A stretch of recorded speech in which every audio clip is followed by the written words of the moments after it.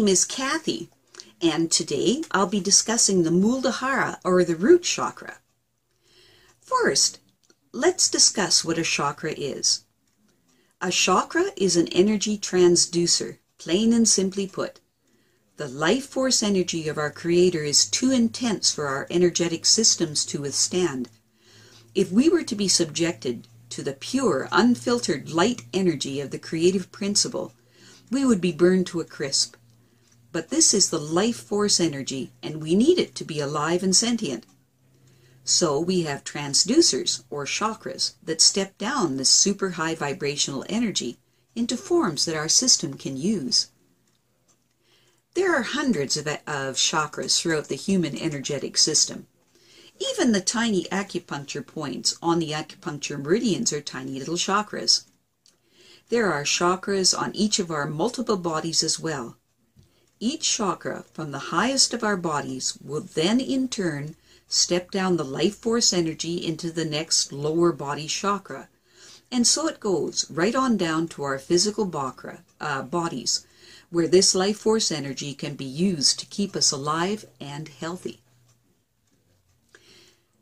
A chakra looks like a whirling vortex of energy that somewhat resembles a tiny tornado, or a series of tiny tornadoes bound together that ultimately resembles a funnel. Chakras connect to a major energy channel that runs up the body from the tailbone to the top of the head, called the Sushumna. Intertwining around the Sushumna energy channel are the smaller Nada and Pingala energy channels.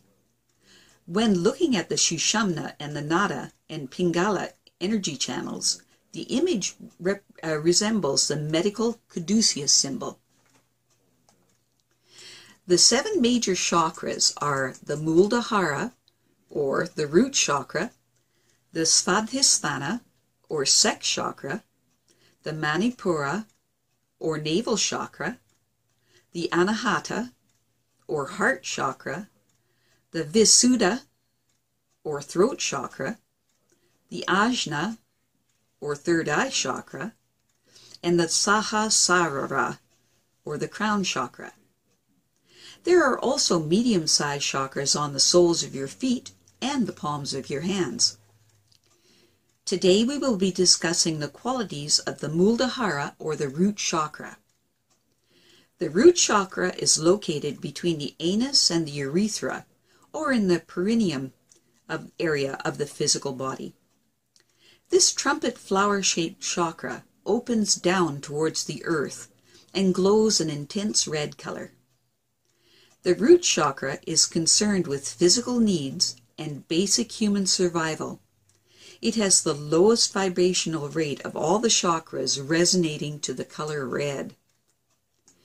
The symbol of the Muldahara chakra includes the element earth, which is represented by the square or the yantra, and the inverted triangle, which denotes downward movement of energy, which keeps us grounded to the earth. And so there's a link between the root chakra and gravity, which constantly pulls us downward, connecting us to our material existence. The 4 lotus petals of this chakra symbolize the 4 elements of our earthly home: fire, water, air, and earth. The deity commonly associated with the root chakra is Ganesh, the elephant-headed god, which Hindus believe helps us to overcome obstacles. Now, the characteristics of the root chakra, when it is too open, that means it's spinning too fast, are bullying, domineering, greedy, sadistic, judgmental, and intolerant, with strong biased opinions. These people tend towards being over-materialistic, self-centered, and they often take foolish physical risks. When the chakra is blocked, meaning that it spins sluggishly or not at all, there is an emotional neediness about the person. The person has low self-esteem and tends to be self-destructive, and their overall behavior is anxious, restless, and fearful. Often there are nightmares. There is a lack of discipline, financial difficulties, chronic disorganization, a general lack of confidence. They can't seem to achieve goals and are prone to suicidal thoughts. There is little interest in sex, and they tend towards masochistic belief structures. There is a core feeling of unworthiness, self-doubt, and shame. Thought forms such as, I don't deserve love, or I'm ashamed of who I am, or I'm also misunderstood are very common. They try to compensate for these feelings by acquiring things and controlling material possessions, by becoming addicted to material things. When this chakra is balanced, meaning that the chakra maintains its equilibrium and spins at the correct vibrational speed, you find a person that demonstrates self-mastery. They have high physical energy. They are grounded and healthy. There is great vitality, and there is the sense of trust in the world. They feel safe and secure. They have the ability to relax, and there is stability and prosperity in their lives.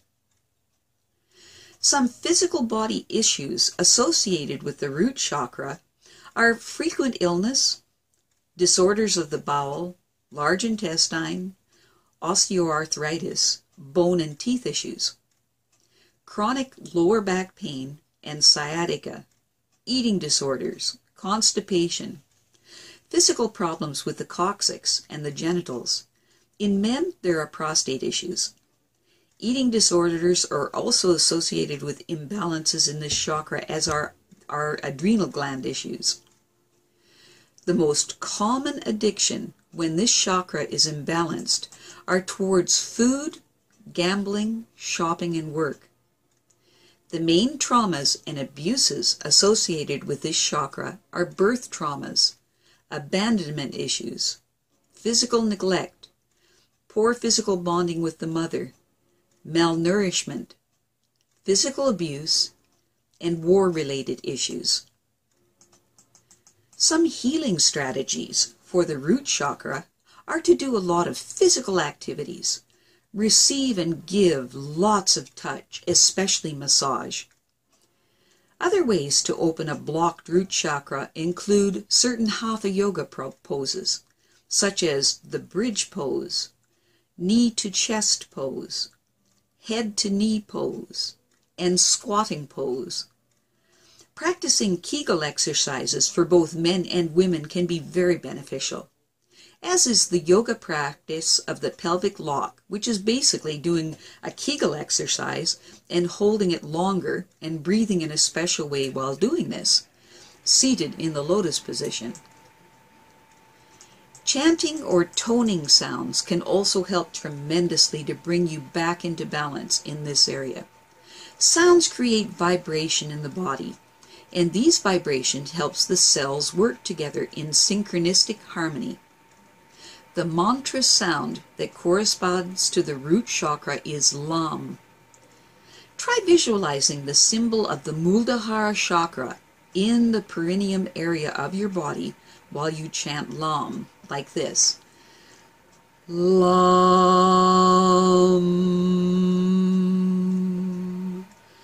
Lam,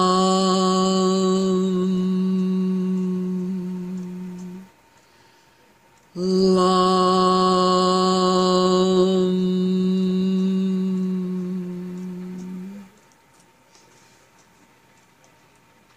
Finally, some scents, colors, and gems can also be used to help open this and balance this chakra.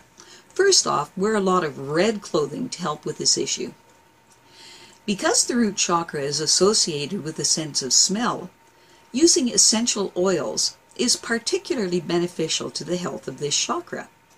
Some scents particularly suited for this area are cedarwood, patchouli, myrrh, musk, and lavender. Some gemstones that benefit the root chakra include garnet, red jasper, black tourmaline, hematite, Apache tear, obsidian, smoky quartz, and bloodstone. Now, you can carry the crystals in your pants pocket through the day, or you can place the crystals on the area of the root chakra while lying down to help to open and align it.